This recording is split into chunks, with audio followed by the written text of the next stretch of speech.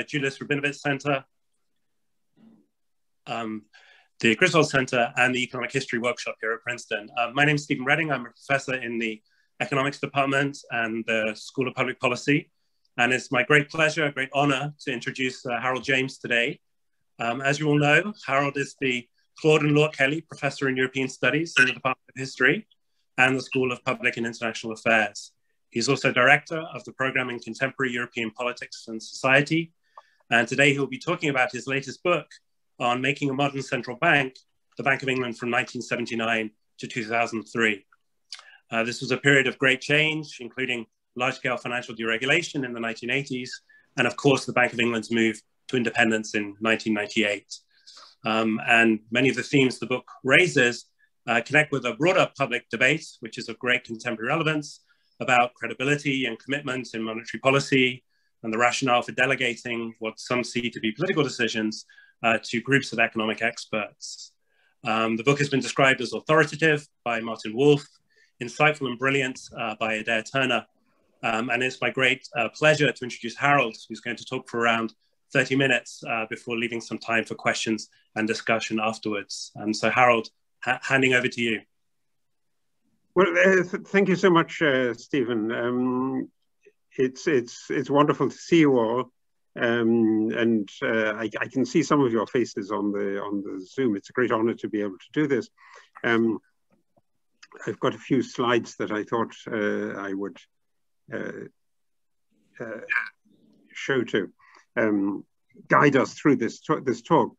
I'm basically reflecting on a book that covers the history of the Bank of England from the late 1970s to the early 2000s. In other words, just to the eve of the financial crisis. I don't deal with the financial crisis because the book is based on archival documents, and there's basically a 20-year release rule.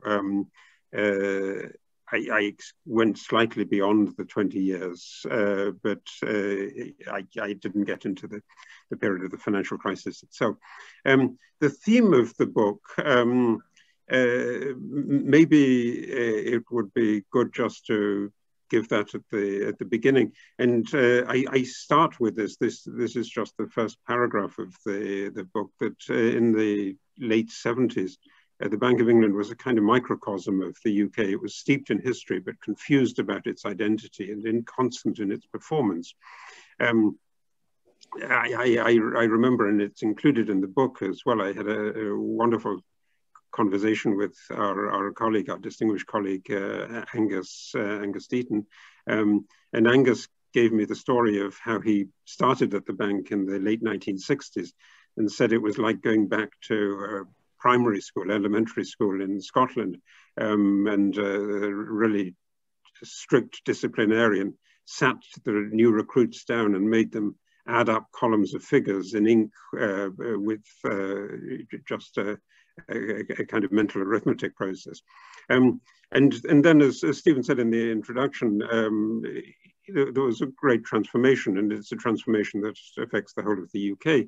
But the bank became more modern, and the idea is that particular powers get delegated. And by the early 2000s, the Bank of England looked as if it was an example of what was, I think, considered the best practice of a modern central bank, with a clear rule-based system based around an inflation target.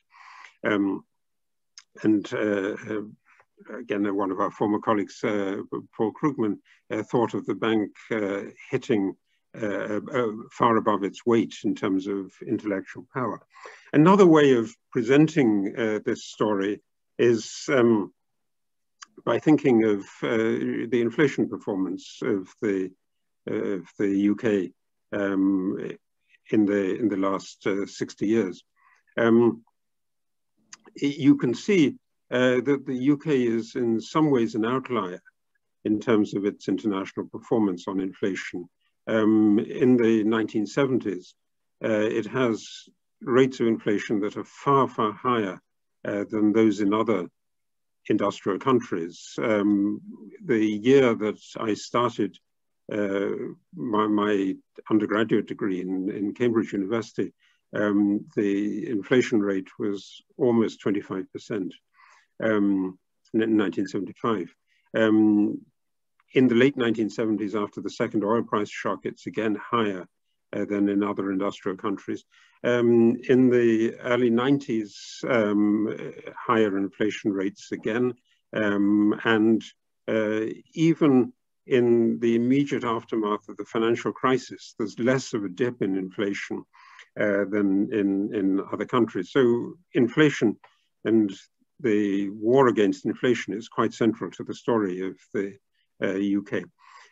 But it's also a question about defining the responsibility of an institution. And characteristically, I think if you want to think about what an institution should do, we're used to the idea that you look at the legislation that creates the institution. So for the United States, the 1913 Federal Reserve Act lays down a kind of simple criterion to provide for the establishment of Federal Reserve banks to furnish an elastic currency and so on. And in the 1970s, the aim, the goals of the system are then clearly stated in terms of the dual mandate in 1977. Or the Bundesbank law in Germany in 1957 talks about securing the currency. Or the ECB statute has the primary objective should be the maintenance of price stability. So I mean, these are clear objectives. But if you looked in the legislation that established the Bank of England, you don't see anything like this. If you look at the original statute in 1694, the Bank of England was part of a series of measures that was supposed to carry out a war against France, against Louis XIV's France. And the subsequent legislation in the 19th century that really made a modern central bank in 1844 and specified the way in which note issue should operate, the Peel Act, Robert Peel's Act, doesn't give any purpose that the bank should exist for.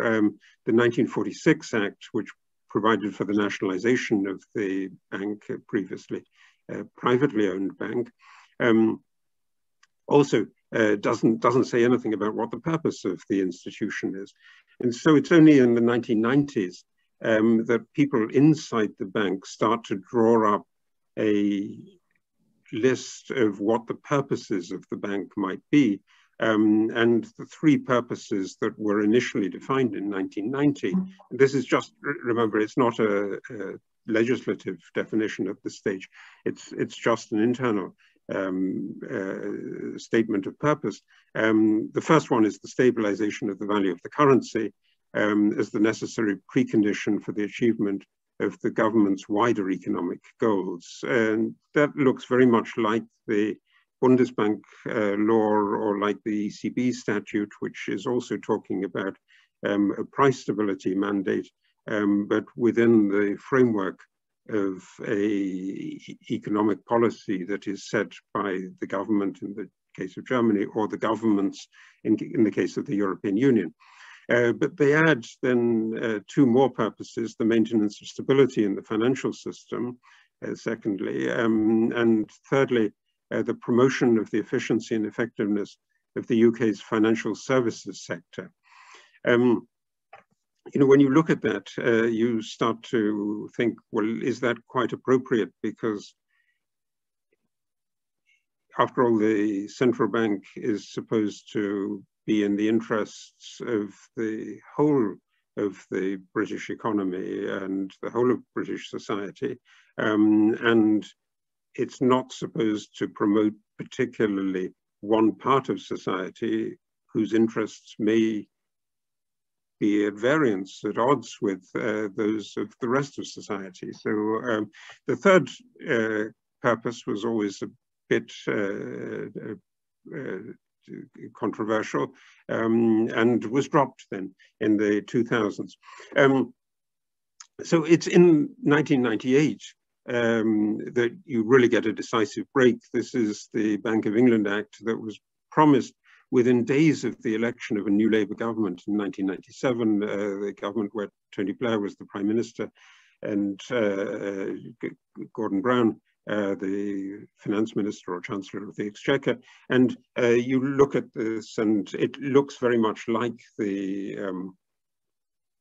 central banks in other places, maintain price stability, subject to that to support the economic policy of Her Majesty's government, including its objectives for growth and employment. But then other parts of the Act took away banking supervision authority, and so the financial stability mandate, which is still there, really gets watered down by the separation out of financial regulation and supervision. And it's only put back in the aftermath of the financial crisis. So in part, this is a story of different styles of communication. In the beginning, in the 1970s, in this kind of really old-fashioned world that Angus was recalling, it's very much in terms of writing written memoranda and written memoranda that are part of a kind of conjoined system of economic governance, where the bank is basically part of a network with the British Treasury, and it doesn't really make sense to think of the bank and the Treasury as very separate in their functions. And this is the kind of characteristic memorandum that you had in the 1970s. This is from somebody who actually also wrote a history of the Bank of England, John Ford. And it's interesting, I think, in the sense that it makes very clear how much monetary policy is concerned with debt management. And in that sense, Ford also talked about there being what he called a macroeconomic executive, which was the Treasury and the bank combined together. In the 1980s, there's a sort of rather different style of how to communicate. It's much more about verbal communication. The two people who were the big stars of the bank in the 1980s and were both tipped to be future governors. Eddie George did become the governor in 1993. David Walker didn't. But they were both people who were superb communicators in terms of speaking. George, people talked about his silver tongue. David Walker was called Walker the Talker. They were really persuasive, and above all, Eddie George, who was then a relatively junior official at the Bank of England in the early 1980s, became so important because he was the only person who was really capable of explaining in a verbal dialogue with the Prime Minister, with Margaret Thatcher, who was intensely interested in monetary policy to an absolutely unique extent, unprecedented either before or after of the Prime Minister's engagement in the making of monetary policy. And a lot of that is documented and set out in the book. The older Bank of England officials were simply tongue-tied, couldn't present a case. And George knew how to talk the language of markets, and talked effectively to the Chancellor, but also to the Prime Minister. In the 1990s, the kind of communication switches to what it really becomes and after the independence, and what it still is. So the critical story is from the middle of the 1990s, the publication of an inflation report, That was great from the point of view of the bank, which was not yet independent, but the inflation report was simply a presentation with a lot of numerical material and a lot of statistics and a visual presentation with a range of future inflation outcomes. And there was nothing there that the Treasury could alter.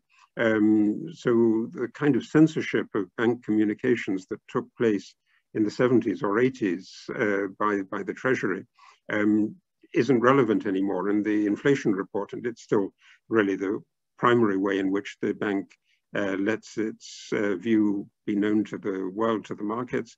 You can see, obviously, in this relatively recent example of the inflation report, or the successor of the inflation report from August 2020, quite how much wider the projected ranges of inflation are as a result of the uncertainty generated by the COVID crisis. The big theme of the book, I think, is about the internationalization of central banking. It looks as if there are foreign models of how central banking can be done better than in the UK. In the 1980s, the most attractive foreign model is the German Bundesbank. If you look back to my inflation chart, you can see how Germany gets lower inflation outcomes in the 70s than any other country. And the figure here in the foreground, Karl Otto Perl, is the central banker who for a long time Mrs. Thatcher admired more than other central bankers, and she basically told the Bank of England to behave more like the Bundesbank and like Karl Otto Perl. But the really crucial figure, I think, is more and more the chairman of the Fed, Paul Volcker, and then after 1987, Alan Greenspan. And Alan Greenspan plays a really quite important part in this story, if you want to follow it up in the book. I mean, first of all, Alan Greenspan was called in by the UK Treasury and by the Bank of England in order to persuade Mrs. Thatcher in 1990 that it would be a good idea to join the European monetary system, to join a fixed exchange rate regime in order to get a counter-inflationary discipline. And the argument that Alan Greenspan used was a characteristic one, a rather odd one, I think, to most people, which is that the European monetary system resembled the 19th century gold standard. And the gold standard was good in the sense that it imposed an external discipline or a spine. He called it the spine theory, and Mrs. Thatcher enthusiastically took up the spine theory. Later in the 1990s, Alan Greenspan is a key interlocutor for the then opposition figures, Gordon Brown, the shadow chancellor, and his advisor, Ed Balls.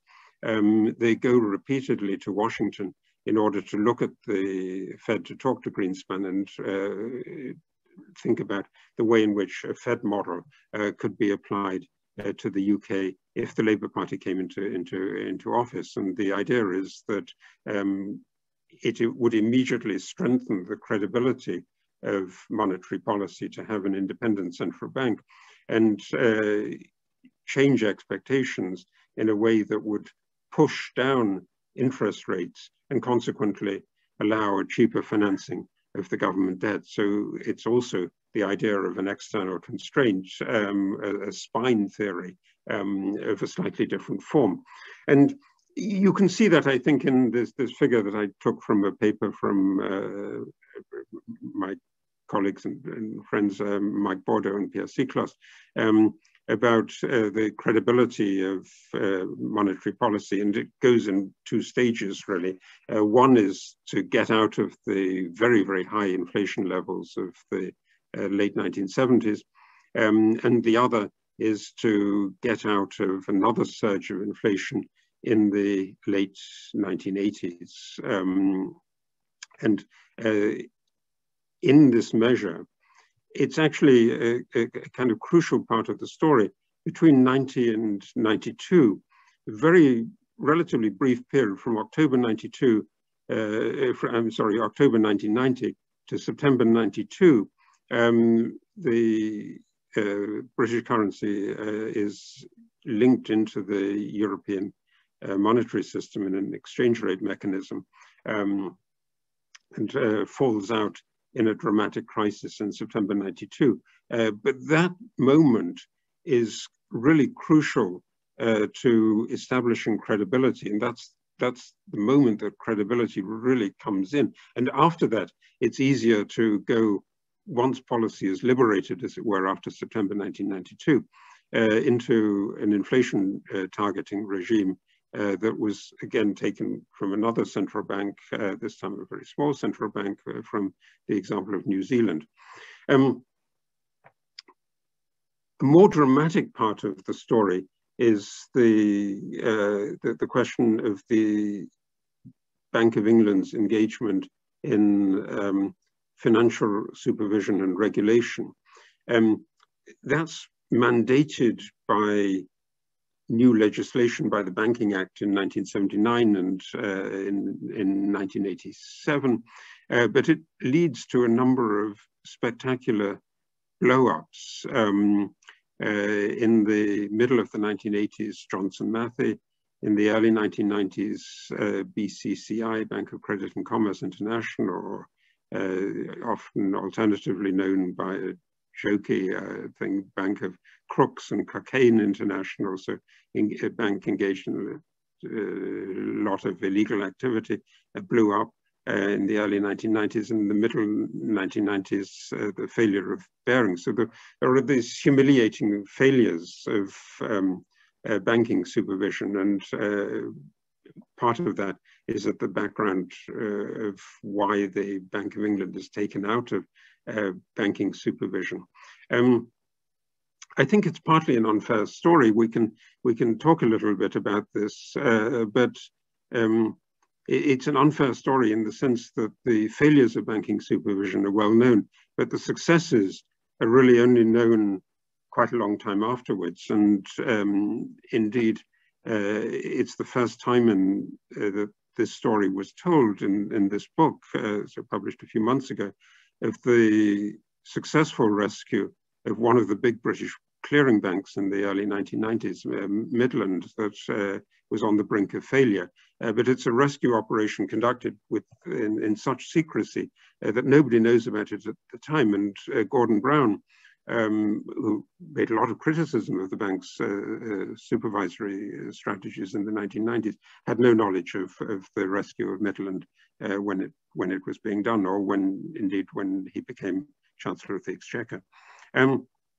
So, part of the story is that before the 1980s, the Bank of England had primarily done supervision and regulation in a kind of casual or informal way, which is often called the governor's eyebrows. In other words, if there was a bit of financial activity that the bank thought was inappropriate, the governor would give hints or raise his eyebrows, and the action would stop. But that's a kind of informal regulation that's really incompatible with the world of defining regulation in statutory terms. And that became very clear at the beginning of the membership in the European monetary system in October 1990. There was a little bit of a scandal. Again, it's described in much, much greater detail in the book, because the way that the market worked in London at the time was with intermediary institutions that stood between the banks and the central bank, called discount houses. And the discount houses the chiefs of the discount houses met every week in the bank. The agents went in every day in order to do operations. And one of the discount houses got a sense on the 5th of October 1990 that something unusual was happening in the bank, and then took a very, very substantial position in treasury bills on the expectation that the pound would join the European monetary system, that the interest rates would change. And the other discount houses and the banks complained about that and said that this was an example of inside information. It's not really quite inside information in that what they were picking up was all kinds of verbal exuberance, enthusiasm, different behavior than normal. But it's the kind of thing that really didn't look right. And so the recommendation for that is that that you should stop these informal meetings and just communicate by information that is publicly available at the same time. So these discount houses disappeared, and by the 2000s, they've gone completely. So this looks like the transition to a modern central bank, and this was a newspaper cartoon at the time of the bank's independence. The bank having its leash removed, jumping off enthusiastically. The face of the animal that's being released there, the dog that's being released, is the face of Eddie George, with Gordon Brown slipping the leash.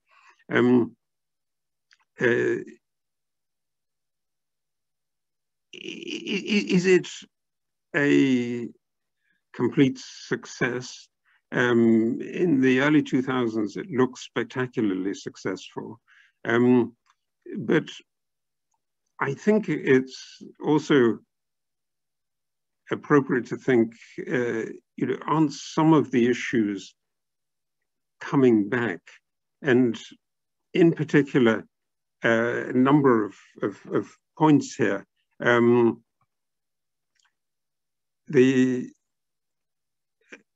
link between fiscal and monetary policy becomes much blurrier after the global financial crisis.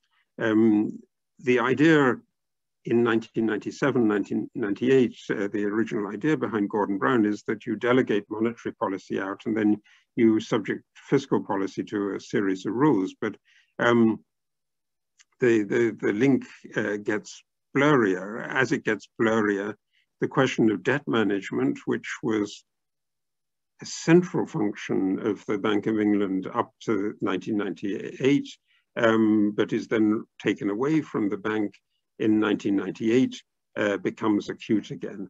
The question of financial regulation by a central bank becomes much more germane to the policy debates.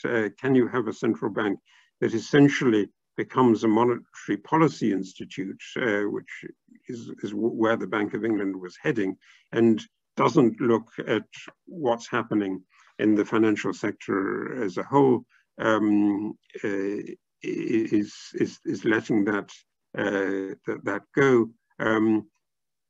If, on the other hand, you bring the financial regulation and supervision back into the bank, doesn't that then make the policy mix more complicated? Might monetary policy be altered by considerations of what's good for macro stability? Those are the issues that come back. And even industrial policy, something that the bank was intensely engaged with in the 1970s, had been engaged with since the Great Depression, starts to come back again. And then finally, this is the dog slipping the leash, but what about a new kind of issue that just really relatively recently over the past months has come to be at the center of the debate again. So a few days ago, the bank's chief economist, Andy Haldane, gave a speech about the return of the big cat, the tiger. Nice to talk about tigers, of course, in Princeton. Inflation, a tiger by the tail, which seemed to be a conscious evocation of a compilation of statements on inflation and monetary policy by Hayek in the 1970s that was made, and it was quite influential in the time.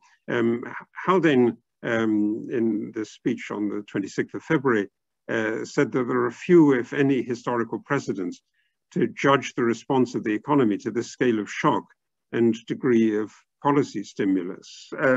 Well, few precedents, few historical precedents, I'm not sure. I mean, in some ways, it looks as if this has elements, at least, of the 1970s and the debate in the UK and in other countries about how to deal with the supply shock produced by the oil crisis. Is it a temporary spike?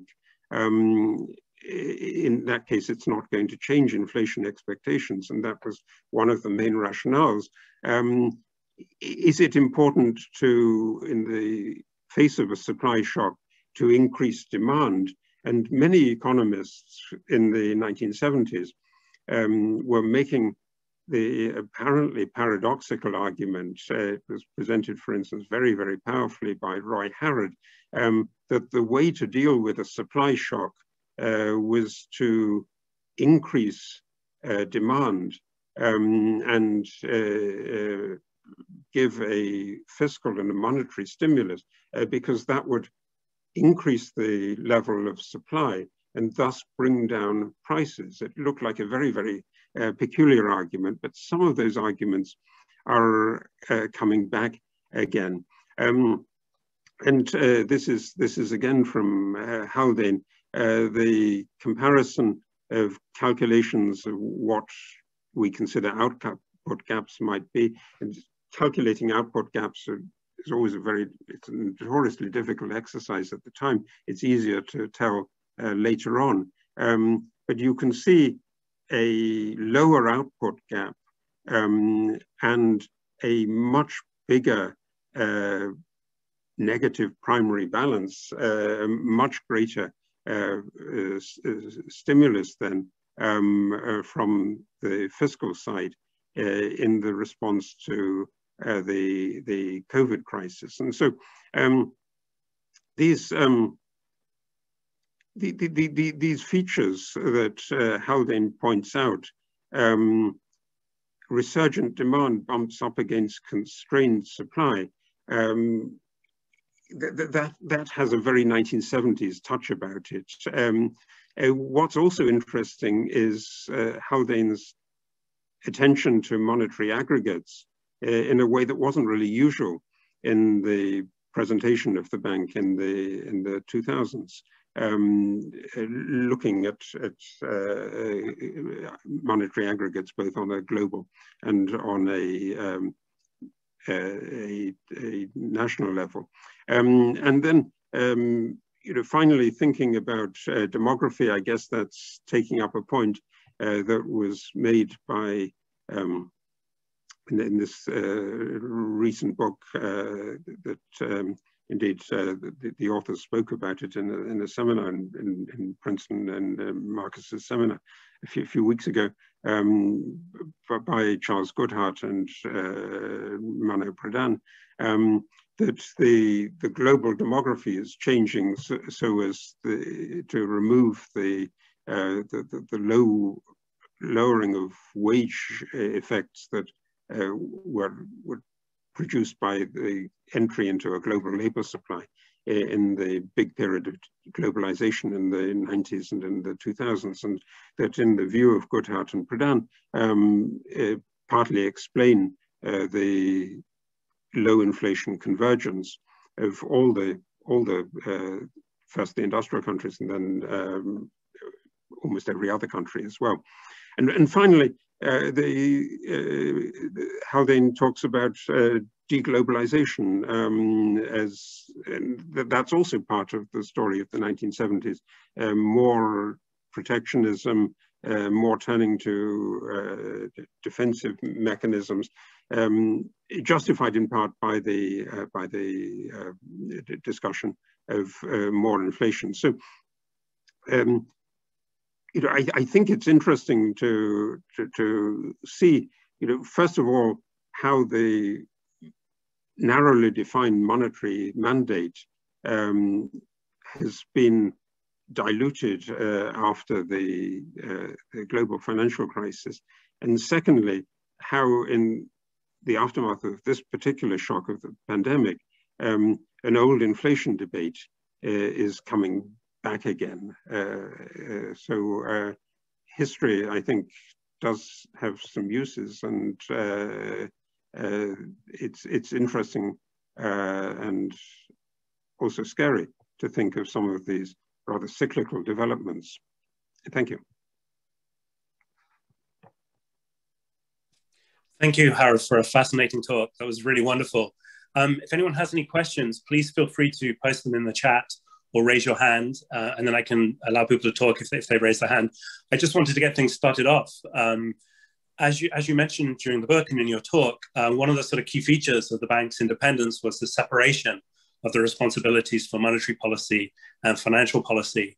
And obviously the sort of Bank of England is the ultimate lender of last resort, and so you might think there are obvious reasons why you'd want to have those responsibilities together in the same institution. But then on the other hand, you can think of, you know, potential conflicts between goals of financial regulation versus goals of monetary policy. And I wanted to sort of press you a little more on what your view was on whether that separation was a good idea, whether it hindered the bank's ability to respond to the financial crisis, even though that's a little bit after the end of your book. But I'd just be sort of fascinated hearing a little bit more on your thoughts about that sort of wisdom of separating those two functions versus having them in the same institution. Well, the argument for separation was exactly the one that you just raised. That is that there's a potential conflict if you're responsible for supervision and for regulation. Then you might be tempted, for instance, to push for a looser monetary policy so that you wouldn't expose the financial institutions to a shock. And you know, indeed, that some of that comes up in the early 90s, because the early 90s are a period of tight monetary policy. That's the aftermath of the entry into the European monetary system at a moment when Germany was being united, and where the monetary response to a big demand shock was to tighten.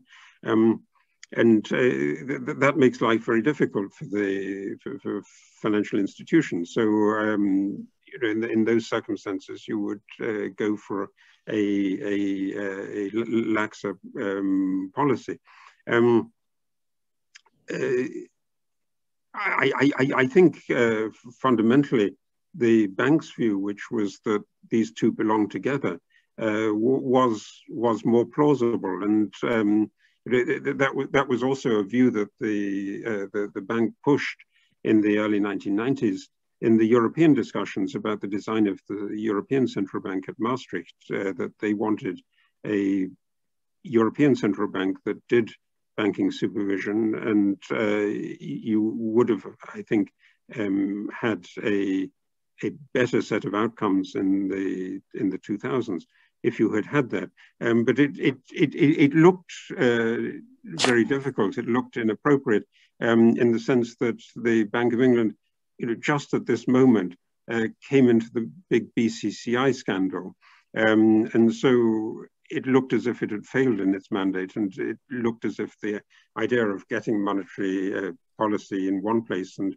the financial supervision and regulation in another place, quite separated, was a better one, because the regulators would then be free to pay more attention to regulatory issues. But I think the original vision was correct, and it was correct indeed to, after 2008, both in Britain and in Europe, to get central banks to go back into financial supervision. Mm-hmm. Thank you, Harold. Thank you. And I know that Torsten Slok has a question as well. And Torsten, you should be able to speak now. Yeah, thank you so much. That's really fascinating. Thanks so much, Harold. Just one very important issue today, as you know, is the unanchoring of inflation expectations. And I was wondering, in the 1960s in particular, what was the reason why inflation expectations became unanchored? Was it simply just that the economy was overheating? Or what was the nature of the unanchoring? Was it associated with this more intimate link between monetary and fiscal policy? Or what should we be looking at today, if you will, as a trigger for whether inflation expectations are becoming unmoored or unanchored relative to where they have been for the last many decades? It's a great question. I think the question for me is how you treat one-off shocks, and whether you think that this demands a big fiscal response, and then whether you lay down circumstances and conditions in which you exit from that accommodation. So, I think faced by the oil price shock or faced by the COVID shock, the fiscal response is right. But what you didn't have in the 1970s was any sense of an exit strategy from that. And the question now is to find an exit strategy. So if you don't find an exit strategy, the risk of a de-anchoring of inflation expectations, I think, is a considerable one. Thank you, Harold. And then Michael Venschlag also had a question where he sort of argues that, in his view, the period covered by your book was one in which the City of London returned as a global financial centre. And he wondered if you thought that the Bank of England played a very active role in that resurgence of London as a great financial centre, and what your interpretation is of their role in promoting London as a global financial centre. Yes, I mean, that's correct. It starts with the story of the ending of capital controls in 1979. Before that, London had been really important as a kind of offshore centre. But once the capital controls are ended, you can really bring Britain in. And then the second stage of it is the deregulation in Big Bang in 1986. And what Big Bang does is to remove the kind of functional division. So, for instance, between stockbroking and stock jobbing, and it leads to the quick emergence of really big financial conglomerates that do a range of financial services across the board. And the most important ones are all non-British, actually. They're US banks that come into London. Yes, the Bank of England promoted it, and it's indeed a kind of success story in that sense, that that's why in 1990, when they're talking about the purposes of the Bank of England, they're talking about the promotion of financial services in the UK. But it really poses a series of challenges to the old way of doing things. The London market had depended on functional supervision from the middle of the 19th century until the 1980s. And in that world, you have people doing a really small part of a financial operation, but their capital is at stake, so they need to keep an eye on what's going on in other institutions. And the discount houses, for instance, are very, very lightly capitalized. So they're very endangered, and they really need to look at what the banks are doing. They don't want to run unnecessary risks.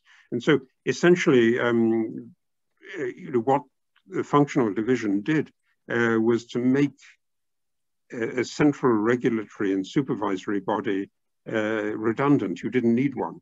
But once you get big financial institutions, then how do you do the regulation?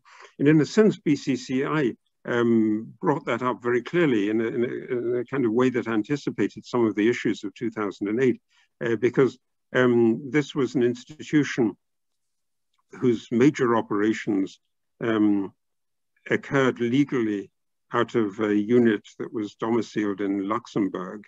And in order to regulate BCCI properly, you had to have a triangular negotiation between the Luxembourg, the Swiss, and the London regulators. And they really didn't know how to do that. And they were very, very poor in doing that. Thank you, Harold. And then Michael Border has a question or / comment saying that he agrees that the 60s and 70s are an obvious historical precedent for an inflationary period, but so is the period immediately after the Second World War, and he sort of wondered about your thoughts on that.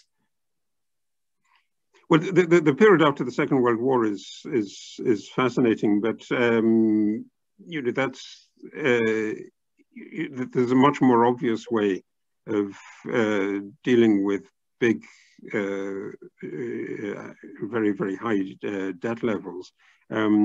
Which is that all these debt levels occur in a context in which there are limits, strict regulation of capital movement, and so the effective control of the capital markets mean that it's easy to reduce debt levels with relatively low rates of inflation, but the debt is inflated away. And so if you look at the history of UK debt or US debt, you can see in the UK it's very high after the Napoleonic Wars, high after the First World War, high after the Second World War.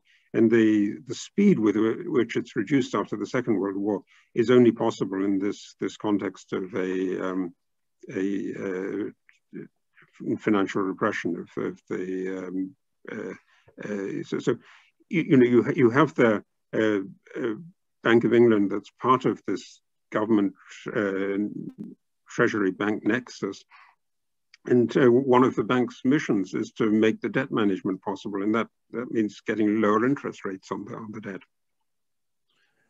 Interesting. And then Julian Pinter has a question as well, arguing that many consider that political pressures on central banks will increase over the next few years, in part because of the large debt increases in line with what you were discussing a moment ago.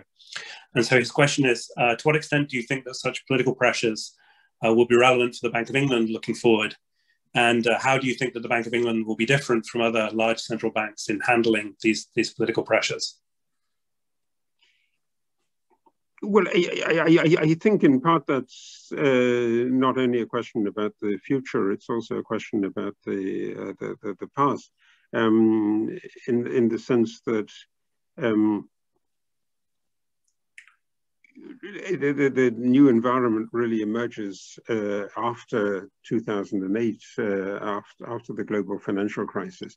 And once you get the involvement of the bank in large rescue operations, once you get the involvement of the bank in the purchases of securities, you're in effect doing a kind of fiscal policy. And so the clear break, the separation that had been part of the vision of 97, 98 disappears in that world. And if you're saying that this kind of asset should be bought rather than that kind of asset, if we should be pushing some particular industry rather than another industry.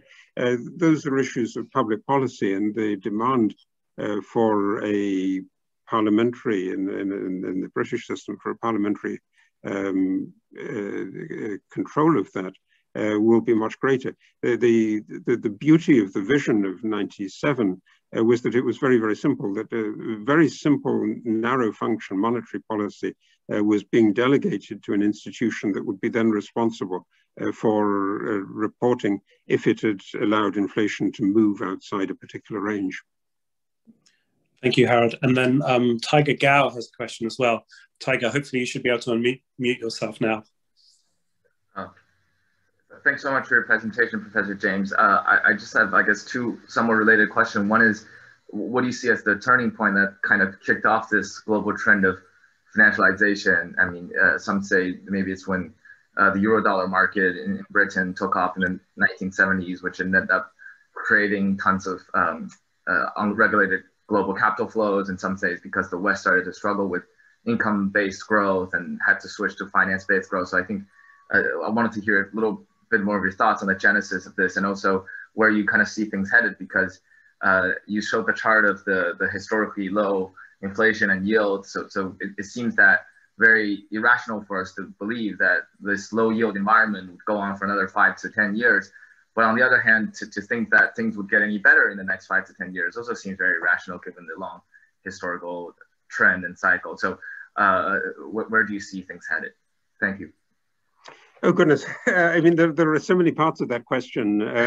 It's a great question, but answering it would be sort of practically a sort of book length presentation. I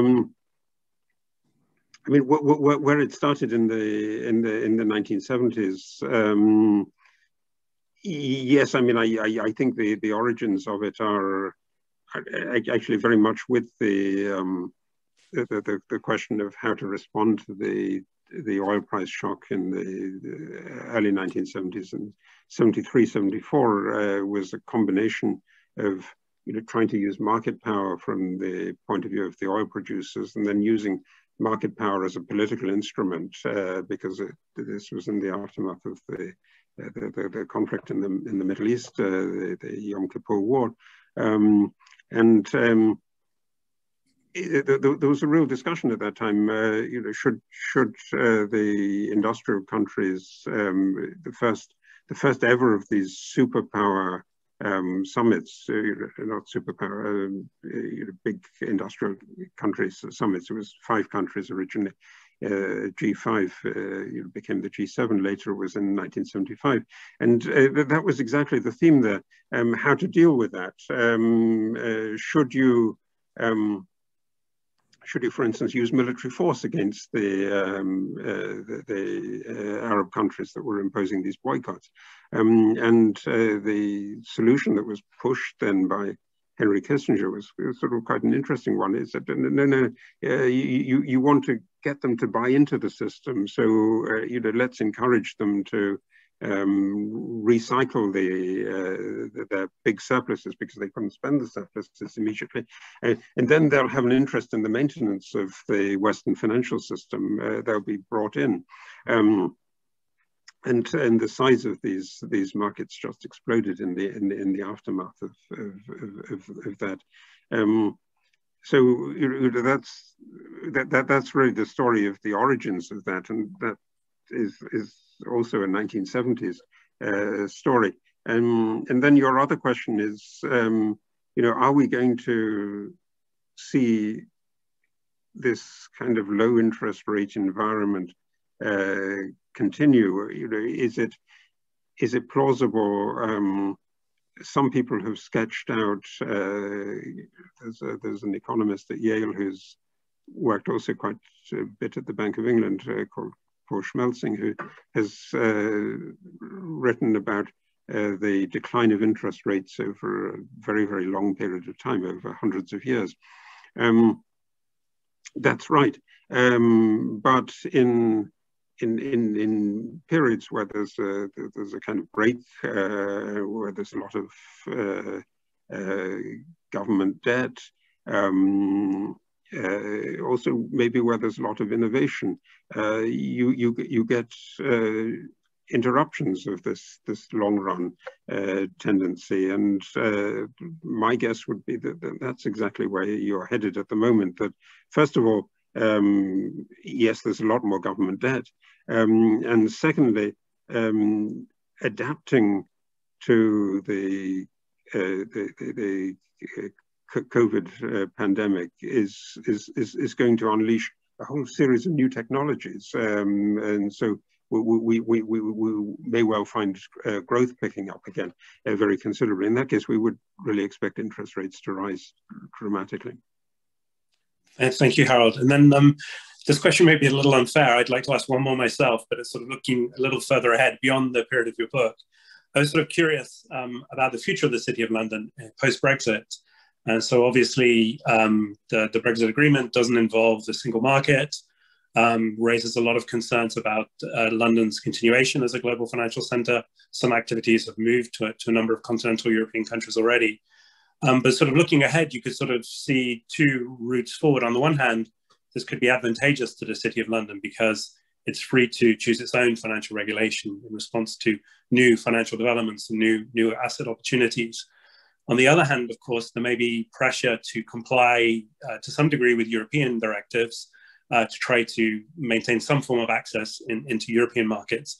And so I was just sort of curious what your thoughts were for the Bank of England looking ahead, and feel free to pass on this if it's sort of a little unfair, because I know it's way beyond the topic of your book, but I think it's a fascinating question, and any kind of insights from the period studied in your book would be very interesting. I mean, it is a fascinating question, and